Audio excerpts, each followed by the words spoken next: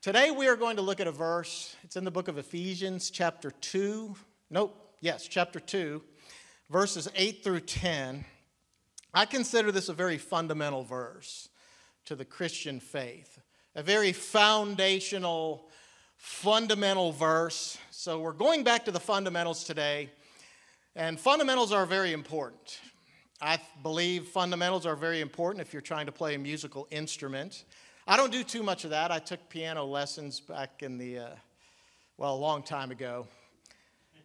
And I think the first thing I learned was the fundamentals, things that you need to do, foundation, setting me up to be very successful. That didn't work out too good. But the fundamentals are very important. Math, fundamentals are very important in math. Did anyone in here kind of fall behind in math? When you fall behind, I know I did, and based on our meeting yesterday, I think Mylan agrees with this. You fall behind, you miss out on the fundamentals, you have problems later on. And I certainly did. Athletics, fundamentals are very important. Any sports fans in here? Oh, wow, good.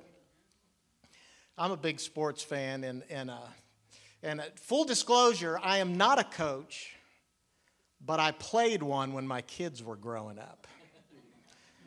And my poor daughters, God bless them, I was their basketball coach. And just looking at me, you can tell I was a really good basketball player.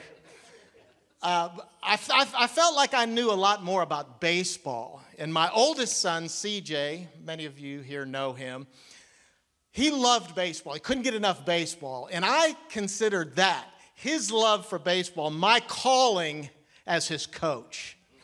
So I started him out at a young age here at LCP, the Little League here. LCP, yeah, that's what it's called. And I started him out at 7 years old, and I thought I want him to be fundamentally sound. So I started him out. He got his glove. I would roll him the ball, right? And he was to catch the ball like this. Ball rolls into his glove. His head is looking down at the ball. Bare hand is on the ball. And then he'd catch it and just freeze like that. And I'd say, throw. And he'd pop up and throw it back to me. But we would do that over and over and over again. I wanted that to become muscle memory for him. So he wouldn't even have to think about it. He would just do it. It would just come natural.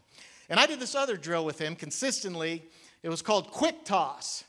He was to stand like this, glove hand out. This is tough with a mic. I'd throw him the ball, bare hand on the ball. He would bring it in and throw it back, side-armed in one motion. Very important skill if you play infield, and he played infield. So catch it first, bare hand on the ball, bring it in, and throw it. And I did those drills with him even into high school. We would revisit those drills from time to time. Well, he would get older, and I'd say, all right, let's do I called it the alligator mouth, because, you kind of form an alligator.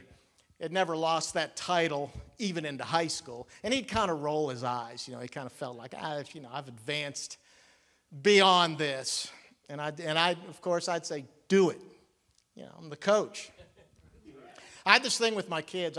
Sometimes I'd get frustrated coaching them. And I'd say, guys, we ought to be beyond this by now. I'd kind of get frustrated. And then afterwards, I'd put my arm around them and I said, now, was I yelling at you out there? And they knew how to answer that. The correct answer was, no, sir, you were coaching. And I said, yes, that's exactly right. So I'm not a bad dad, I'm just a coach. So one day I was watching me and CJ, we were on the couch, and he was, probably looking at his phone. And we were watching the Rangers and the Yankees playing several years ago.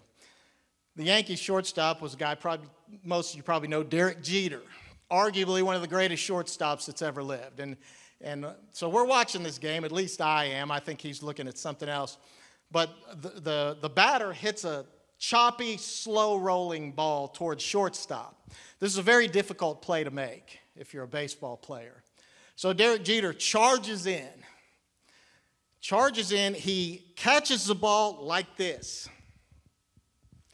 And he took one more step. He brought the ball in and threw it sidearmed across the infield, getting the runner out. It was a spectacular play. But you know what I noticed? He used both of those fundamental things that my son was rolling his eyes when I made him do. So I stopped it. I had TiVo at that time. I stopped it, I rewound, and I said, CJ, look at this. And I played it back, and I said, there you go, alligator mouth. And I went forward a little further. I said, look at this, quick toss, sidearm across the infield, spectacular play, got the runner out. He said he did both of those things, those fundamental things we've been working on to make a spectacular play. And I think CJ responded something like this. He looked up, he went. But it was still a very good teaching moment. Well, CJ went on to play in high school. He was a shortstop for his high school team, and there was a big game. He was playing a game at the end of the year. The winner of this game won the district and went to the playoffs as a district champion. Huge game. And so I asked him during the week, I said, how's practice going? And I was expecting, great, ready to go. And I got kind of a tepid answer. It's like, I said, wait a minute, what's wrong, what's going on? He said, the ball's slipping out of my glove. I said, what do you mean the ball's slipping out of your glove? I don't even know what that means. I said, I'm telling you, Dad, the ball's slipping out of my glove. It keeps slipping out of my glove. So you know what I did? I grabbed a tennis racket and a rubber ball, and I said, get your glove, let's go outside. And then whap, hit him a ground ball. And sure enough,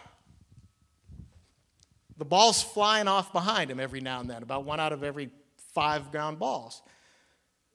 And I looked at him, I said, CJ, you got to catch the ball first. You're trying to throw it before you've caught it. So I said, let's go back. I'd hit him the ball, and I'd say, I want you to catch the ball and stay down there until I tell you, and then you can come up and throw it. And we did that over and over, and guess what? Problem solved. Now, right about now, you might be saying, why is he talking so much about sports? And I'm going to tell you why. There's 3 things.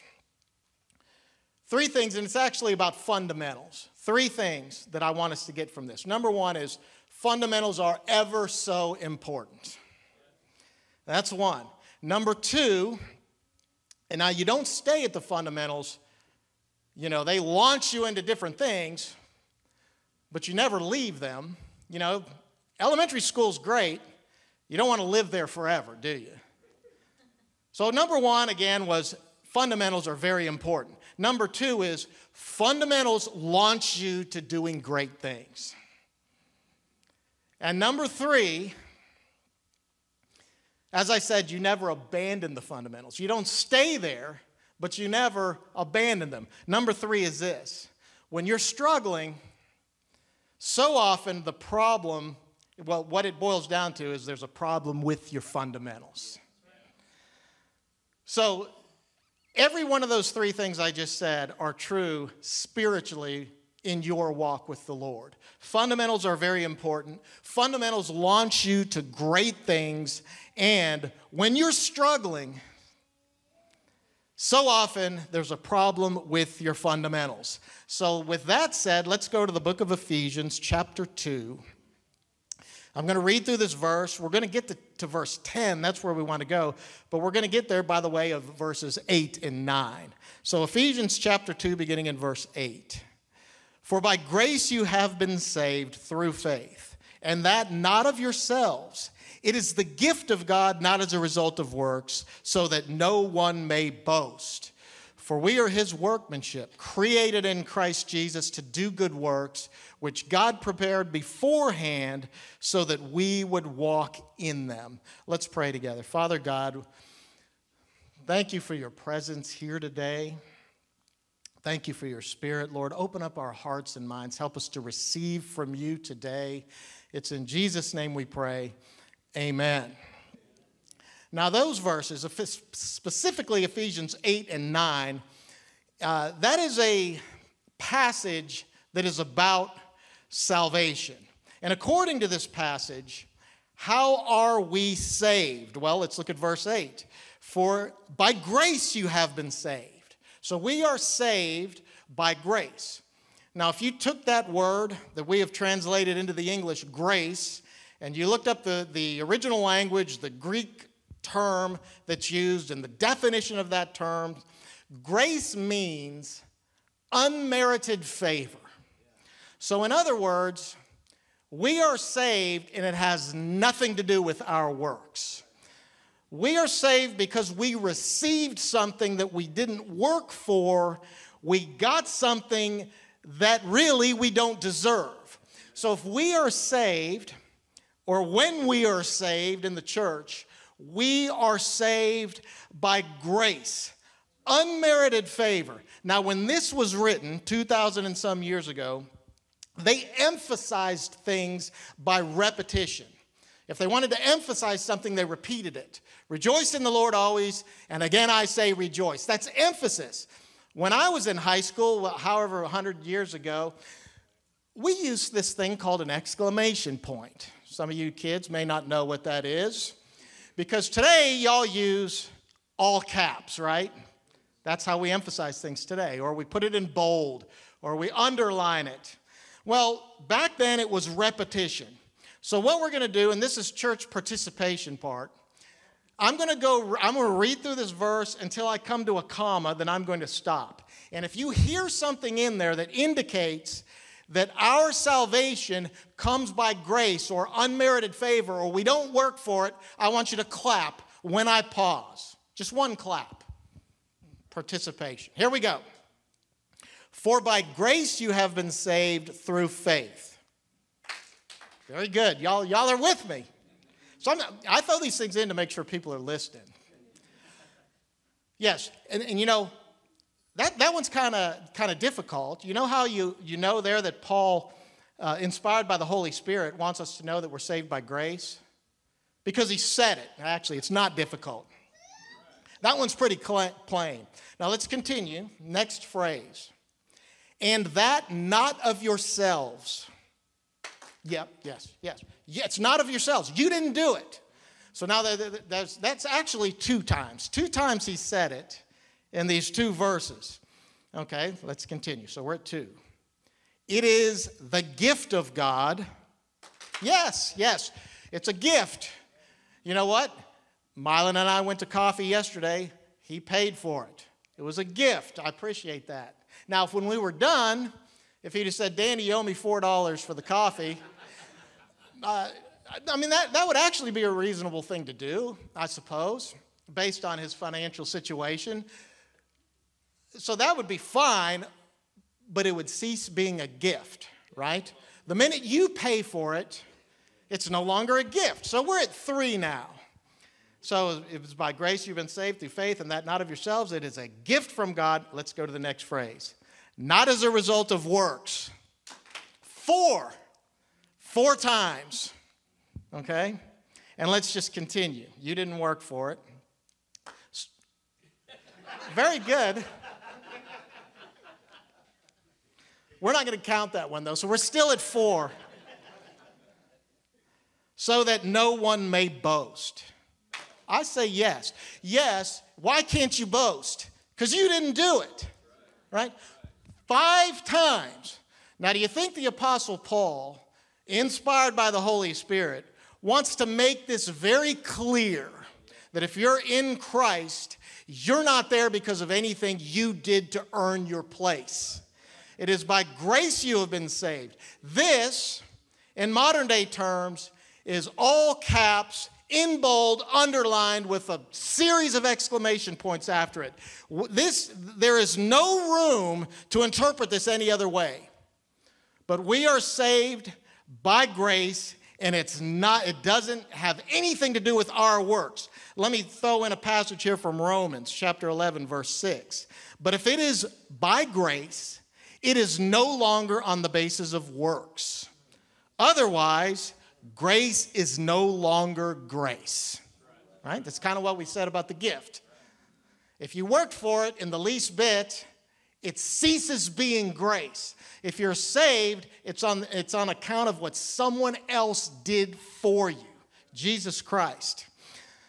Now, why is this so important? 5 times, emphasized 5 times. Well, a lot of problems that I see believers, things I see believers struggling with, it comes back to this fundamental truth, that we are saved by grace. Anyone here, you don't have to raise your hand. Raise your spiritual hand, I guess. I see a lot of believers that come to a place in their life where they're doubting their salvation. Am I really even saved? Did God really even save me? Well, part of the good news of the gospel is you didn't do anything to earn this. It's something that you receive by faith. Now, if there was a minimum standard of works you had to do to earn your salvation, you could never know for sure. But you can know for sure whether or not you're placing your faith in Jesus Christ. So you can know if your faith is in Jesus, if you have said yes to Jesus, you are saved. And spend your time worrying on something more important than something that's already been done and is signed and sealed. Like, who's going to win?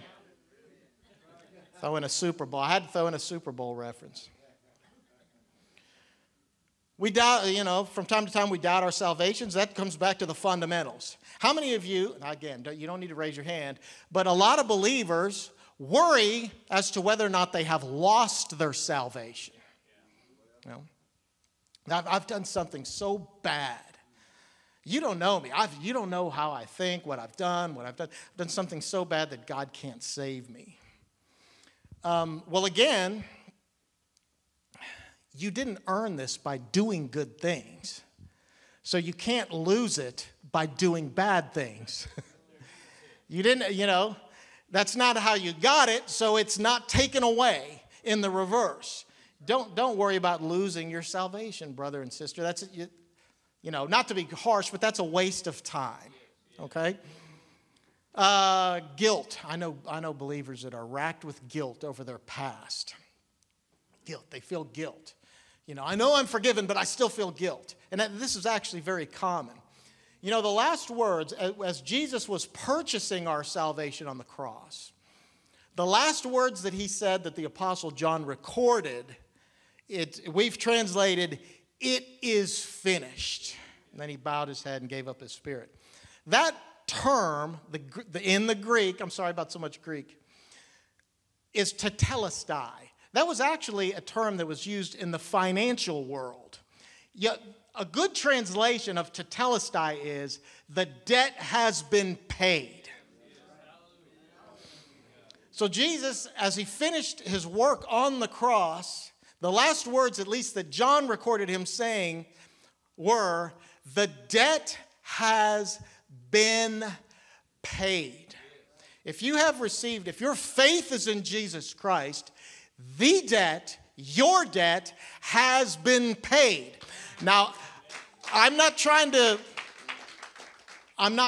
throw guilt on you, but you, in essence, have no right feeling guilty about a debt that was already paid for. Right? It's not yours to have. It's like worrying about a debt, a financial debt that has been paid off. It's not logical. And we, as children of God, who were bought at a very heavy price, have no rights to feel guilt. Let me just do one more. How many believers feel like they're not qualified? I feel like God is calling me to do this, but I just don't know how he could use someone like me. I don't feel like I'm qualified for what God is calling me to do. Well, if you have been saved, when you said yes to Jesus, when you received him, your debt has been paid, your sins have been removed. You know what that makes you in God's presence? Perfectly holy, perfectly just God. That makes you righteous. In Christ, you are the righteousness of God. You are not guilty. So, there are no degrees to righteousness. You're either righteous or you're not. You either have the right to stand before God or you don't. If your faith is in Jesus Christ, you are every bit as righteous as Danny Moore. That didn't have a whole lot of impact. You're every bit as righteous as Mylon Avery. You throw in any saint you want. Billy Graham, Mother Teresa. You are the righteousness of God in Christ Jesus. So you know what? You are qualified. You're qualified to do whatever God lays on your heart, whichever direction he leads, whatever he calls you to do or be. You are qualified. Now, I could go on, but we're going to move on to faith. We are saved by grace, right? Now, the key that unlocks this gift that we receive, that is salvation, is faith. And I just want to spend a minute here on faith, because I believe a lot of us, a lot of believers, Universal Church, we kind of equate faith with believing. And I think that's true, but it's incomplete. It's an incomplete answer. And faith is believing, yes, and believing has to do with facts, right? True or false. So, yes, faith is believing, but then when you add this other element and when you put them together, then you have faith. Faith is believing and trusting. Now believing is about facts, true or false, whether or not you believe something is true. Trusting is about relying on something. So faith is belief and trust. Now, when we all walked into these doors, whether you probably didn't do this consciously, but you probably all, in your head somewhere, subconscious, you believed that those chairs would hold your weight. But you didn't actually trust the chair until you sat in it. So congratulations, you're all capable of faith, because right now you're all demonstrating faith in those chairs. You're believing and trusting. I heard a great illustration on faith recently. Anyone ever been to Niagara Falls? Yeah, I know y'all have. I went with y'all. It's beautiful. That's a good bucket list item. Beautiful, Niagara Falls. Well, there's so much power in Niagara Falls and majesty. It's something that's really awesome to look at. It's better in person than pictures. Now, a lot of people have accidentally, or some people, I was going to say knuckleheads, and I thought that's not very nice. Some people have actually gone in there purposefully, and you know what? Very few survive the fall down Niagara Falls. Well, I think this was in the early 1900s. There was a man that he strung out a tightrope across Niagara Falls, and he would get on there with a unicycle. And he would do these crazy tricks on the unicycle, ride forward, ride backwards, juggle, did all kinds of things. I understand he went out there and made himself bacon and eggs in a skillet and cooked them and ate them. And, of course, as you might expect, every time he did this, a group, he'd collect a crowd of people watching him over there. And so he did his thing, did his tricks, came back this one day and he said, how many of you, in the group watching him, how many of you believe that I could carry someone from this end of the falls, over the falls, to the other side? Which I believe would be going from the United States to Canada. Everyone raised their hand after what they'd just seen. And then he said, okay, who's first? And I don't know, but I would wager a considerably fewer amount of hands went up. That's the difference between believing and having faith, adding trust to it. Well, saving faith, is you encountering Jesus at some time in your life, whether it's through preaching, personal evangelism, whether you encountered him in a dream, reading scripture, encountering Jesus and saying, yes, I trust you with my salvation and I trust you with my life. You are trusting in him and him alone to get you to heaven, and you're trusting in him on how to live as you walk through this life. It's like just saying yes to him and giving your all to him. That is faith. Now, when you put your faith in Jesus, this doesn't make you perfect. You're still going to struggle with the flesh that has lost power. But you may still make mistakes from time to time. But you know what it does make you? When you receive his payment to telestai on the cross, it makes you, in God's judgment, in his perfect judgment, standing before God, it makes you righteous. It makes you perfectly not guilty, if that's a term I can use. You know what else it makes you? It makes you prepared to launch to great things. So we are saved by grace, grace, grace, grace, grace. And it's not you, it's not you.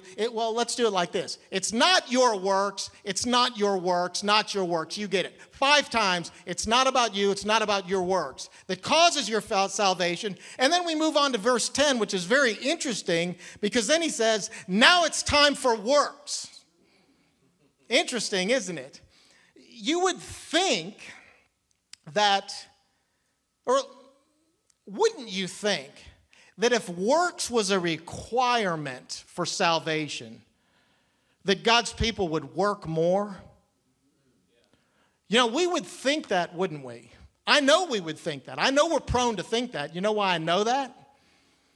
Because every man-made religion that I know of has that in there. You have to work.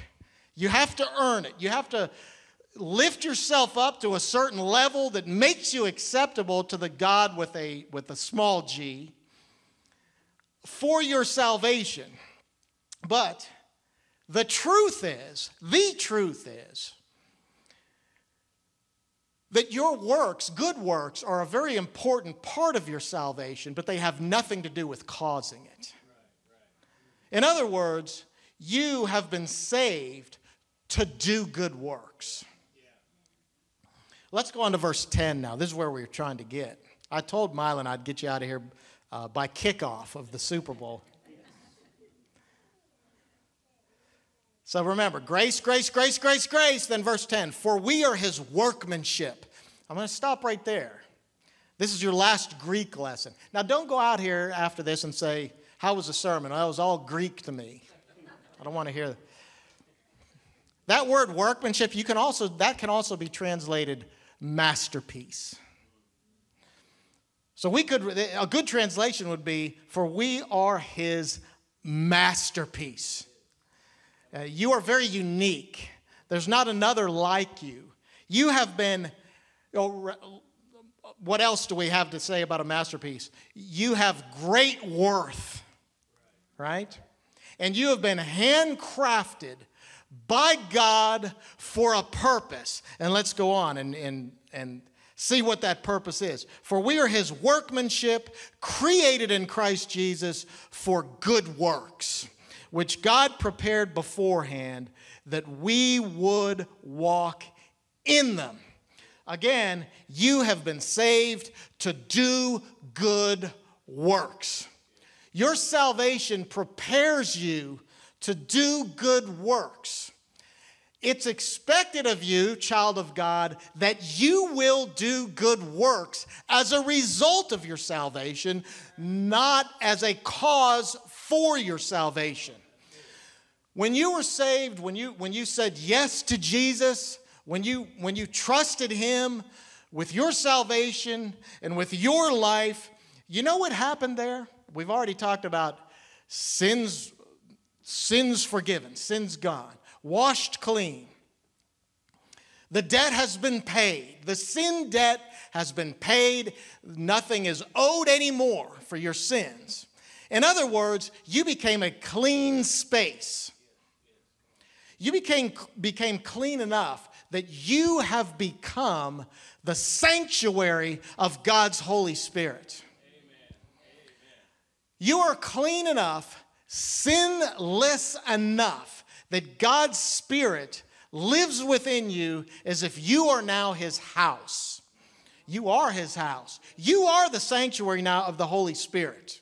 You now have a relationship with all-knowing, all-powerful God Almighty in his Spirit. He can now guide you. You can hear from him. He can teach you. He can illuminate your mind as you read Scripture, as you hear preaching. He can convict you. I think God convicts us today of our righteousness. This isn't who I am. He can lead you now because you are clean and he is with you. He comes alongside you and he comes upon you to empower you to do anything that he has called you to do. And this is a result of your salvation. We can't say this about anybody who has not said yes to Jesus, right? He empowers us, equips us, enables us to do everything that he commands all of us to do. You know, we receive him, we receive his love, and then because we have received it first, we're able to give it. If I asked Joseph to borrow $1 billion, he's thinking about it. You know what? He might even really want to give me $1 million. Let's not say, did I say borrow? Give me $1 million. $1 billion. We said $1 billion. Okay, so let's get this straight. You're going to give me $1 billion. Right. Right.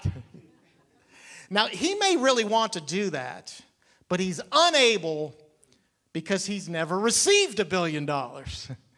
You can't give something that you haven't received first. So the things God calls us all to do, love like he loves, we are equipped and empowered to do it because we've received it first. We can forgive like God forgives because we have received perfect forgiveness, so it's there for us to give. We can be holy, set apart from sin, because we have received his holiness. His holiness does reside within us. It's there for us to give. It's there for us to become. And you know what? He can empower you to do anything that he individually calls you to do. Any function that he gives you in the body of Christ, you are also equipped and empowered to do in Christ. So we have empowerment as a result of our salvation. We have the same power that Jesus had when he did what he did walking this earth is with us and in us. We have this power. We are empowered, equipped, and you add that to the very thing that brought us into the kingdom of God to begin with. When we said yes to Jesus, I like to kind of picture Jesus as a door based on one of his parables. And when we walk through that door, we're in the kingdom of God. And what enables us to walk through that door is faith. When we believe and trust in him, remember, we're already empowered. And by definition, our faith suggests that in our soul, we have already agreed that you are going to be my Lord, and I will follow you wherever it takes me. So we've agreed that in our soul, and we are equipped and empowered to actually do it. You know what this means? It means you have been saved to do good works. You don't need to worry. This fundamental truth here. You're not going to lose your salvation by works. If your faith is in Jesus Christ, you are saved, and he is our Lord. You know what? Oh, sweet Jesus. Think about this. Think about what Jesus has done for us in this age we live in right now. By his work, he has taken us from the old covenant, which when I read it and look at it, what was required of God's chosen people, I kind of sum up the old covenant in do this or else. So he's taken us from the covenant of do this or else and ushered us into the covenant, which is do this because it's who you are. Do this because of what I have done for you. Respond to me in this way. It's as if we have walked into this new covenant, walked into school. This is kind of a fantasy of mine. The principal calls me in. Danny, come in here. Slide something across the desk, a piece of paper. I pick it up and look at it, and it's my report card for the end of the year. Straight A's, straight A pluses. Perfect. Perfect attendance. Perfect conduct. Do you remember when they used to give you grades for conduct? Perfect academically, perfect attendance, perfect conduct. This is your report card, Danny. This is who you are. It's done. Now go out there this year and act like it. That's the new covenant that we're in today. So, brothers and sisters, dare I say, fellow church members. All right? Are you in a slump, a spiritual slump? Do you find yourself wrestling with your salvation? You know, am I really even saved? Do you find yourself wrestling, worrying about things you've done in the past? Are you racked with guilt? Are you wondering if God can really use you? Well, if that's you in any of those things I mentioned, or anything else, perhaps, there's so many things we can say this about. Perhaps it's time for you to revisit the fundamentals. Go back to the fundamentals. And you'll find, if you are in Christ, that you have been saved, brothers and sisters, to do good works. Amen? Let's pray together. Father God, thank you. Thank you for what you have done. Thank you for what you have done for each and every one of us. The price you paid. Thank you for grace. Thank you for the free gift of salvation. Lord, I pray for each person here, if there's that you would meet them right where they are. Help them to hear and consider what you would have them hear and consider. And Lord, for all of us, help us to receive as fertile soil. It's in Jesus' name we pray. Amen. Joseph.